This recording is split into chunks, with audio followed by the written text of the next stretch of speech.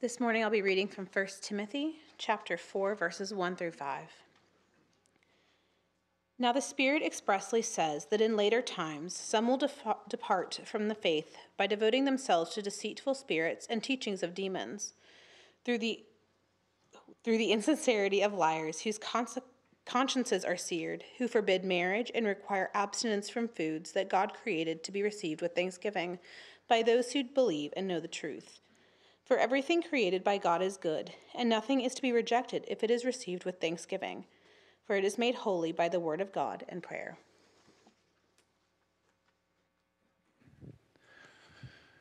A recent survey just within the past few months came out and reported that while 90%, this is by Pew Research Group, they do a lot of researching on the religious sentiment in our country, and in 1990, 90% of people, and that would include adults and younger adults, would affiliate with Christian faith. So they would say that they were part of the Christian faith.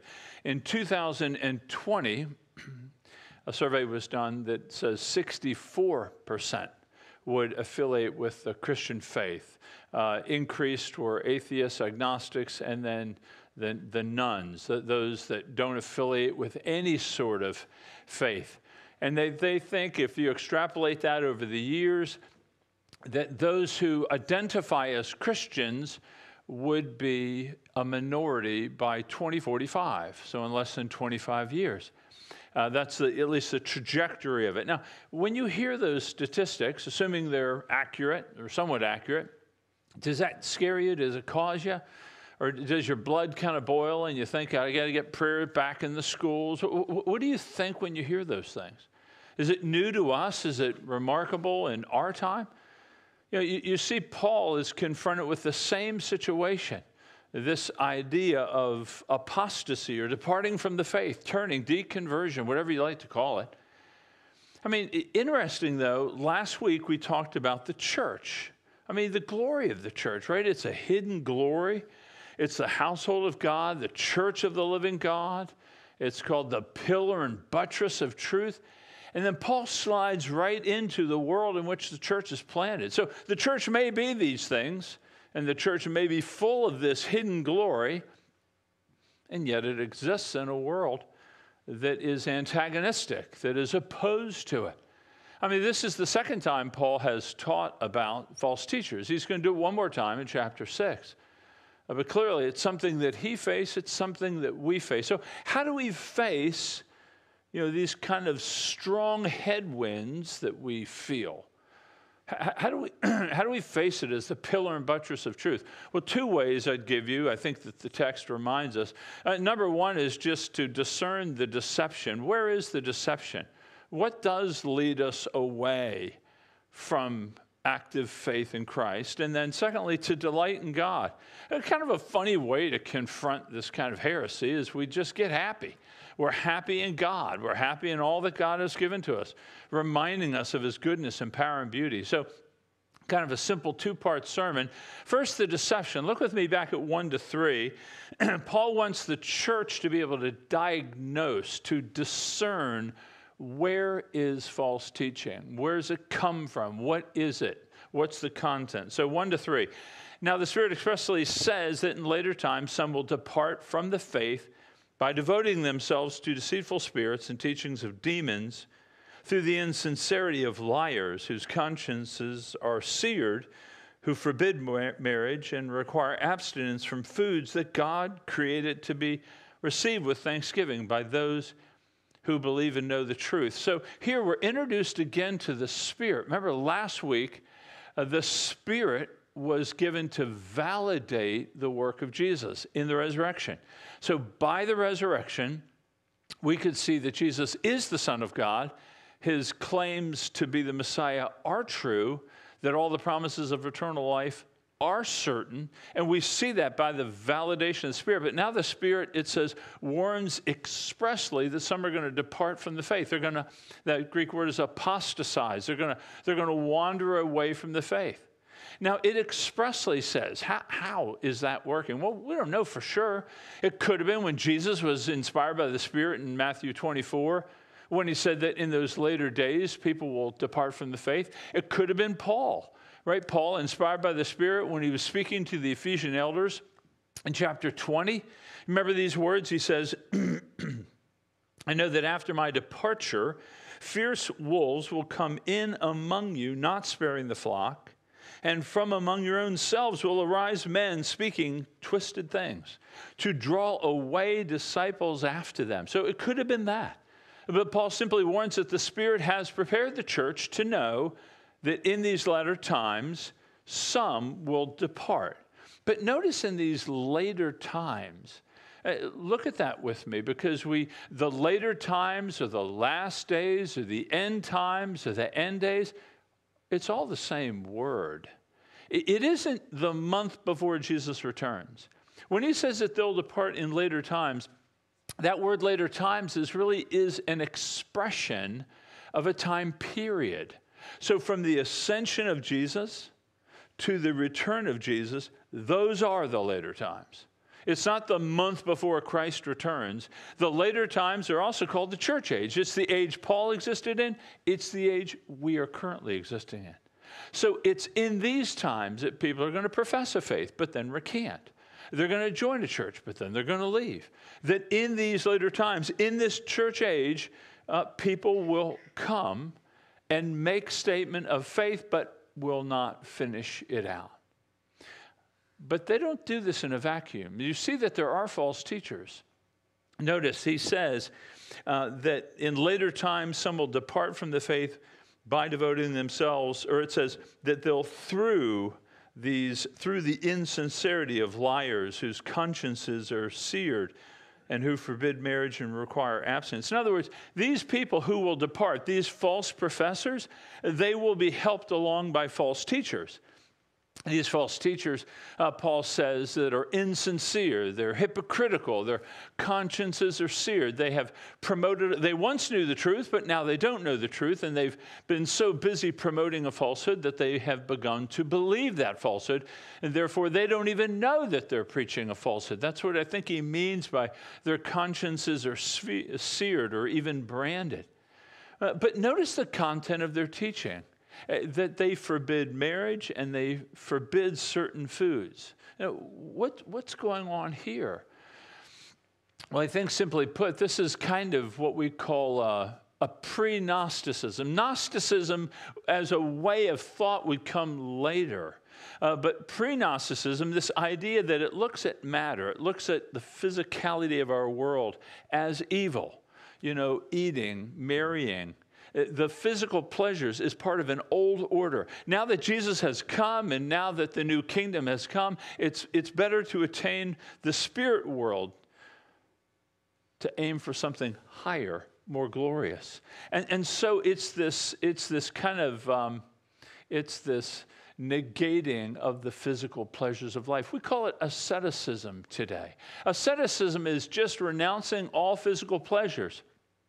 This idea of saying no to marriage and no to food and to move away from the things that are part of an old order. Now notice that these false teachers aren't making this upon their own. Paul sources it in the sense that he says it comes from deceitful spirits and the teachings of demons. Let that shock you. I mean, Paul sees that this teaching, denying the goodness of God, denying the goodness of God's creation, is from the pit of hell, is what he's saying. And I think the reason he says that is because it was the same temptation in the garden in Genesis chapter 3. When Satan approached the man and the woman and he said, did God really say that? He really doesn't want you to eat from this tree? He says, you'll surely not die. He says, no. Your eyes will be open and then you'll know good and evil, just like him. You'll have the knowledge of good and evil. And so do you see what Satan was doing in the very garden? He was first promoting this idea of the goodness of God really is to be doubted and it's to be questioned. He really doesn't have your good in his mind. And Satan also distorted the word. He also changed the word. And that's what these false teachers are doing here. They're questioning the goodness of God. God is good and he's created, everything he's created is good, but you can't have that. It's not good now. Do you see they're saying what God determined good, they're saying is evil. So you see it kind of come out of the garden. That's why he says it has demonic origin. So simply this, there will be false professors who are led along by false teachers, and they will be giving a false teaching, denying the things that God has made as good, saying that they're evil. So what do we take away from this?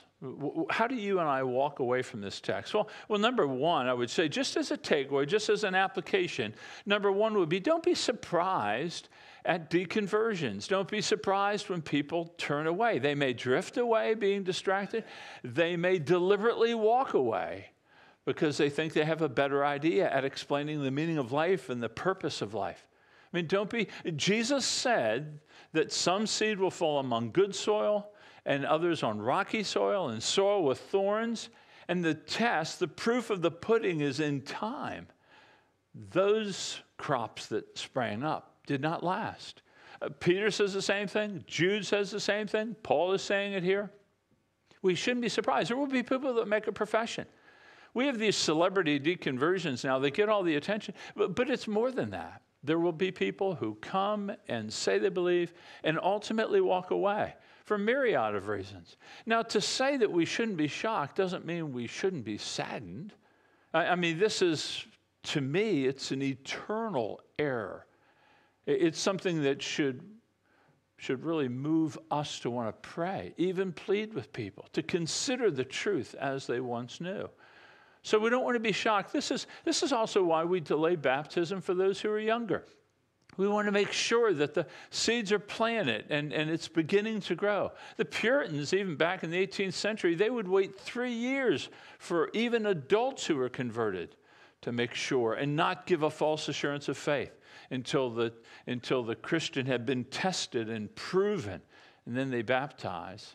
So let's not be shocked. Secondly, let's not be blind. Don't be blind to the darkness associated with false teaching. I think we're almost uncomfortable to talk about Satan anymore. We're so secularized that to talk about Satan almost feels like we're talking about a boogeyman. And who believes in the boogeyman? Nobody does. We tend to do two errors with Satan. We tend to overemphasize him or underemphasize him. Now, when we overemphasize him, this is when we make Satan responsible for everything. And everything bad and evil is related to him, and he's done it all. The problem is that just creates a new dualism. It kind of sets up this kingdom of darkness and kingdom of light, and they're kind of in this Greco-Roman wrestling match where no one ultimately wins. It's like the Star Wars. It's a new dualism, two powers fighting each other. And the problem with us overemphasizing Satan is it somehow gets us out of being responsible. You see, these false teachers are responsible. They're hypocritical, they're lying, their consciences are seared. So Paul doesn't mind calling them to task. But at the same time, particularly in the Western world, the error tends to be that we don't think about darkness as being at the root of these things. We don't worry deeply about these things. We kind of don't. We kind of envisioned him as kind of the pitchfork and the pointy tail, and we kind of write him off as no threat at all. But let me remind you what Paul said. And he said this to the Ephesian church. He says, we battle not against flesh and blood, but against powers and principalities and forces in dark places. What's Paul saying there? He's saying that our battle in terms of the faith, the struggle that we have, there is darkness associated with it. Or Paul says in 2 Corinthians 10, for though we walk in the flesh, we are not waging war according to the flesh. For the weapons of our warfare are not of the flesh, but have divine power to destroy strongholds. So if this talk of darkness kind of makes you feel awkward, then try to figure out the New Testament without it. He exists in power. Jesus told Peter he's like a lion seeking whom he can devour. So the stakes are real and the stakes are high. So let's not be blind to the reality of this in terms of false teaching. And then don't be allured, thirdly, don't be allured by external religion as these false teachers were. Yeah, that's what external religion is, the prohibition of things. That's what we have in our text. You can't do this, you can't do that, you can't do that. Now listen, there is a place in Scripture where we deny ourselves, right? We just did it last weekend when we fasted as a church. We denied ourselves food so as to remind ourselves of our creatureliness. There are some people who deny themselves marriage because they want to serve God with the fullness of their lives. I don't think he's speaking about that. I think he's speaking about the teaching that promotes you can't do this and you can't do that as a means of finding acceptance with God. You know, the prohibition of things, keeping the Sabbath, no alcohol, no entertainment, or dressing a certain way, those prohibitions, they are like rungs on a ladder whereby we think that if we do them, we somehow make ourselves more acceptable to God. He goes, that's from the pit of hell. Now, the temptation to this is it kind of helps us know where we are. You know, Christianity, you don't get a report card every quarter. How am I doing? And yet, if I can rate my spirituality by what I am denying myself of, these physical pleasures, then maybe I can see how I'm doing. I can at least see how I'm doing with other people because they're not doing it, so I must be better than they are. What it is it becomes a self-salvation project.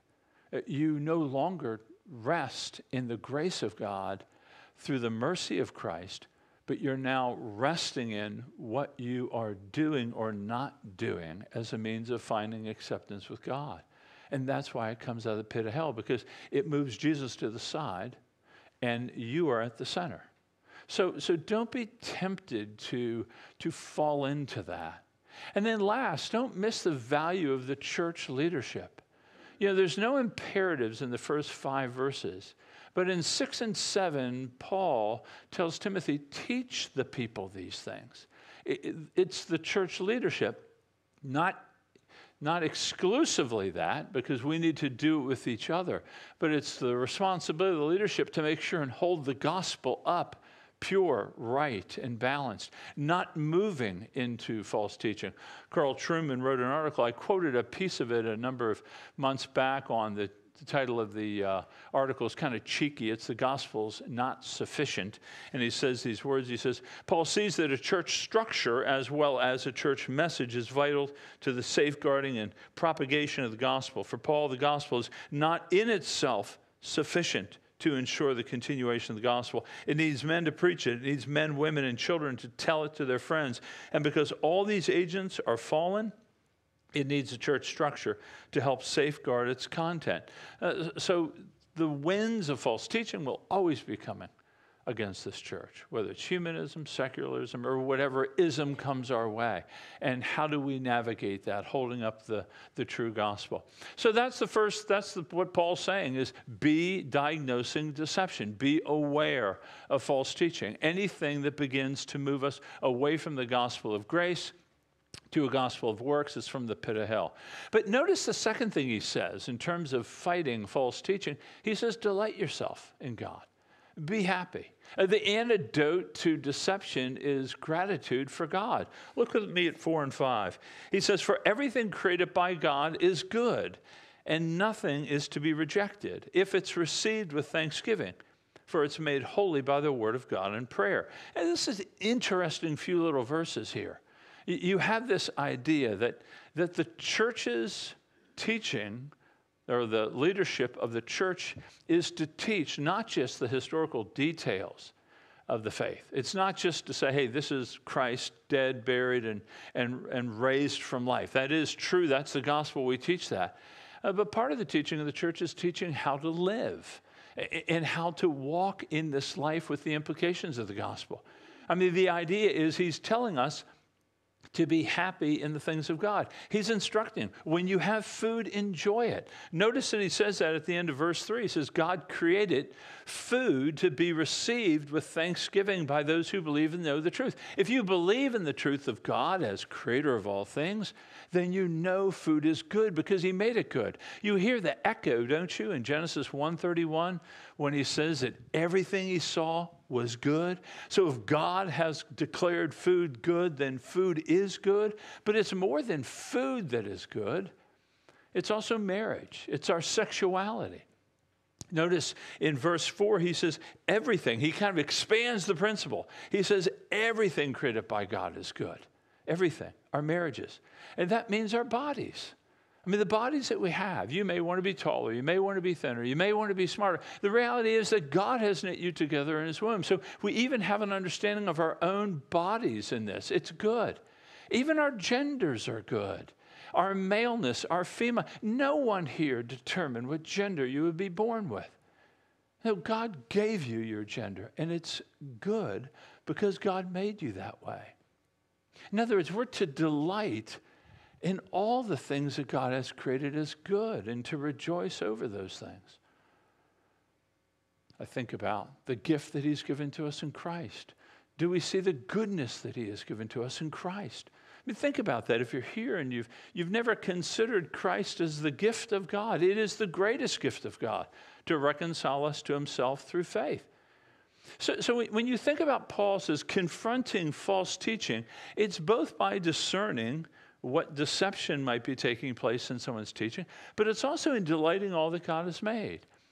So what do you walk away with from here when you look at these verses 4 and 5? You're called to know and believe the truth. That's what he says at the end of 3. And what that means is we're not just heresy hunters, always trying to sniff out some deception in someone's teaching. We do want to learn, how do I relate to the things of this world? The gifts that God has given to me, whether it be a job, a spouse, food, a body, all the things that God has, how do I relate to those things rightly? And the way we do this is, of course, to understand the nature of God, the goodness of God. He's given these things to us. Can I rejoice and be happy in them? Even the difficulties that he may bring to us in life, can we rejoice and know that he's sovereign over those things? We don't want to make too much of them. We don't want to overlove them, but we don't want to underlove them. We surely don't want to call what he calls good evil. You know, Augustine spoke about these, one of the church fathers in the 4th century, and you've heard me speak about him before. He warns about an inordinate love. When you love something too much, or at least you love something more than the value of the object of your love. He said these words, he says, living a just and holy life requires us to be capable of an objective and impartial evaluation of things. He says to love things, that is to say, in the right order, so that you do not love what is not to be loved, or fail to love what is to be loved, or have a greater love for something that should be loved less. In other words, our love needs to be commensurate with the value of the object. And this we know by God. We want to love our kids, but we don't want to love our children more than we love God. We want to love our job, but we don't want to love our jobs more than we love our families. We want to make sure and have a right love for things. We want to know and believe the truth that God has made these things. We rejoice in them. But secondly, we want to receive with thanksgiving what God has given to us. We want to receive the gift of marriage. If you're married, you know, God instituted the first marriage. Let me just pray for these folks. Lord, we thank you for them and their service that they render. And would you grant them mercy in all their care, and may the people being cared see your mercy behind them, and may they thank you for that. We pray this in the name of Jesus. So you have marriage. Marriage, God ordained marriage. He instituted the first marriage. He presided over the first marriage. He made marriage to be a picture of the triune God. The differences between male and female, and yet they complement one another. There's equality, and yet there's diversity. So our marriages are to be reflective. Are we thankful for those? I mean, are we happy? You know, I think about what the, centuries of negativism regarding marriage that came from the church, that marriage was only for procreation. And marriage wasn't seemed. That's what the Puritans did. If the Puritans did anything, they did a lot of things. Well, one was to lift marriage up and say marriage is not simply for the perpetuity of humanity, but was for our pleasure, for our happiness, companionship. We have a close friend in marriage. We're to be thankful for that, to be happy over the nature of marriage. Not just at our anniversary, but all the time.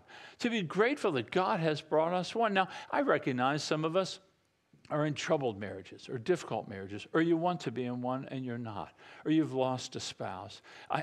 There is a lot of sorrow and sadness and hardship attending. And this ought to, even that desire for that kind of thankfulness, let it drive you to God, that you might lament before him. You might ask for him to be to you a strong father, aiding you, strengthening you. But we don't want to see that marriage is not a blessing of God. Or food, for example. We're to be thankful for food.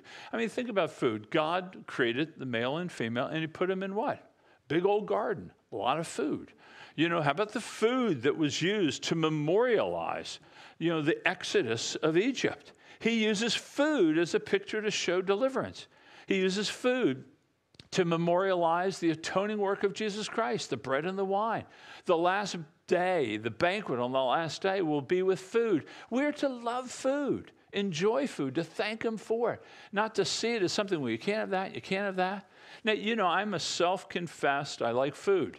I like spices. I like spices and sauces and all kinds of savory dishes. I love that. Now, we don't want to go overboard. We don't overlove food. We overlove food. We make too much of it. We think about it. We begin to, it's not just gluttony. It's not just quantity here, but it's also quality. We can be over-concerned in the nature of food. C.S. Lewis in his book, Mere Christianity, spoke about the nature of a culture. He says it's one thing. You can attract a crowd with a striptease. He goes, but what happens when a crowd can be attracted over food? Let me tell you what he says. He says, suppose you came to a country where you could fill a theater by simply bringing a covered plate onto stage and slowly lifting the cover to let everyone see, just before the lights went out, that it contained a mutton chop or a bit of bacon. Would you not think that in that country something had gone wrong with the appetite for food? We want to watch it, the good things of God. We want to love them ordinately. We want to love them appropriately. So how do you do this? Well, notice what he says here. It's to be made holy by the word of God and prayer. Now this, made holy by the word of God and prayer.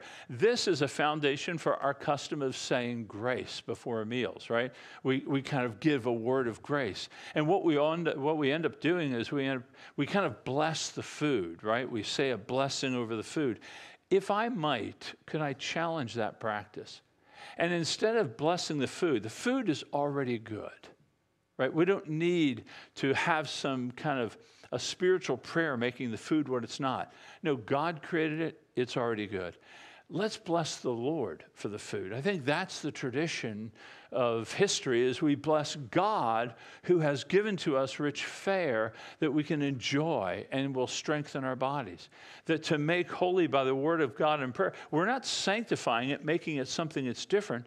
What we're doing is we are setting it apart as a gift of God to us. And so we begin to thank him for it. But may I encourage you to go beyond just food. We can say grace before going to work. We can say grace before being with a good, close friend. In fact, G.K. Chesterton, this Catholic apologist, said these words. He says, you say grace before meals, all right. I say grace before the concert and before the opera. I say grace before the play and the pantomime.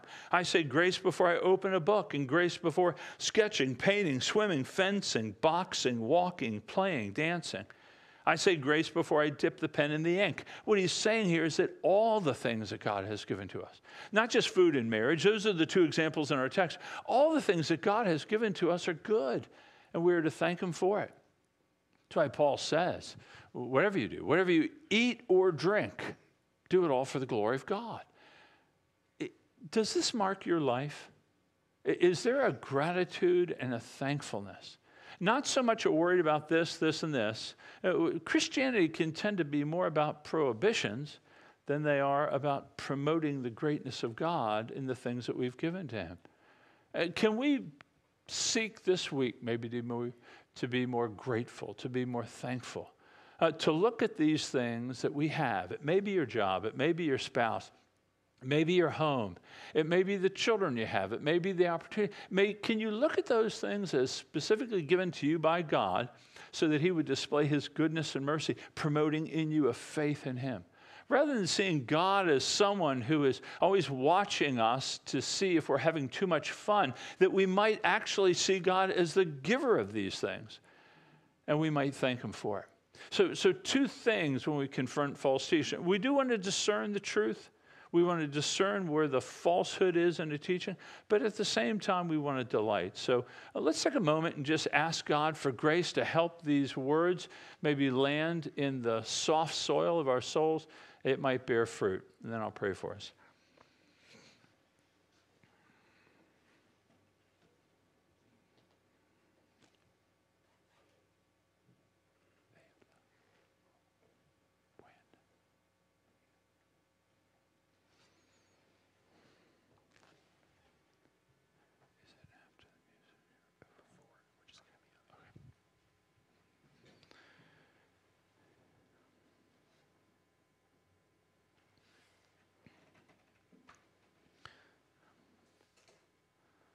Father, I do want to be thankful to you for this church, that we've gathered here to hear your word. We desire to be different. We want to be changed. We want to be grateful. Father, I confess that we can often just look at what we don't have, or we question your goodness when things don't go our way. We often are willing to believe in a lie if it advances what we already want to do. Father, we confess that. You know our souls, that everything is open before you, and we want to be even right now. And so, Father, would you give to us your Spirit, that you would fill us? Lord, you tell us that though we are evil, we still know how to give good gifts to our children. We do. If our children ask for bread, we don't give them a stone. If they ask for fish, we don't give them a snake. And how much more will you give the Spirit to those who ask? So I ask that you would bring conviction upon the hearts of people that perhaps need that admonishment, but for those that are hurting and suffering, that you would bring comfort and a peace and a love. Father, use us in each other's life that we might encourage this kind of gratitude, thankfulness, receiving all things with thanksgiving. Know that everything you've made, your sovereign purposes for us, will be good. May we have the grace to walk in gratitude before them. We pray this in the name of Jesus. Amen.